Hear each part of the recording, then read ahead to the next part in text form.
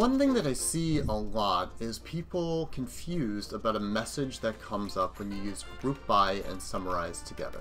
So I'm going to load tidyverse and Palmer penguins to give us some data. Tidyverse I'll use for group by and summarize, which actually come from the dplyr package. If I look at the penguins data set, you can see it's got data on penguins.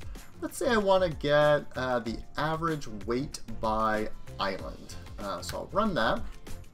And you can see down here in the console that I get this summarise ungrouping output override with groups argument. So people see this and they think something weird is going on. In fact, it's just the dplyr package telling you how it's handling your data after it's done with those functions. So what this message means is that it's ungrouping your data. In other words, when we add that group by island here, after it's done, by default, it will remove one layer of grouping. And because I've only done one grouping, I've just grouped by island, it's going to remove all grouping. And I can see that by default. So for example, you can add this .groups to your summarise function. So if I just run there, you'll see it does the exact same thing. It's not giving me that summarise ungrouping output message. And I can check that because I can add slice max, which will just give me the maximum for whatever variable. So that's my order by. So if I want to get the maximum, the top one by weight, if I run that, you can see it shows me that Bisco is the top. But I can also change this so that, for example, if I add groups equals keep, it will keep my grouping after it does that summarize. Now, let me run this with that slice max and let's see what happens.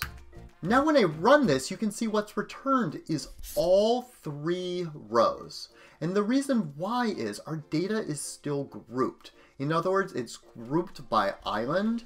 So we have one group for Bisco, one group for Dream, one group for Torgerson. It's actually even showing us that here, that it's grouped by island. So the maximum is showing up for each group. In other words, we're getting the maximum on the Bisco island by weight, the maximum on the Dream island by weight.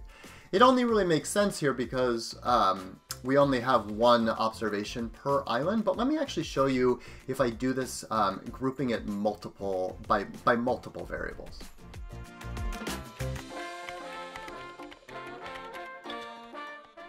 Alright, so now I have grouped by island and by species. So let me run this, and what you're going to see is that because it's kept that grouping, we have the mean weight, one row per unique island and unique species, right? So it's actually just showing like what would be returned anyway. In other words, if I delete this, that's what's returned.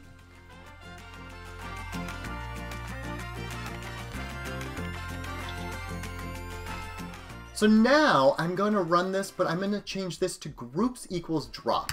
Let me run that, and you can see now because it's removed all grouping, it just shows us the single row that has the highest mean weight.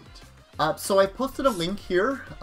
You can check that out, and that will show you all of the options. I've just showed you 3 of them, but there are other ways that you can do that ungrouping.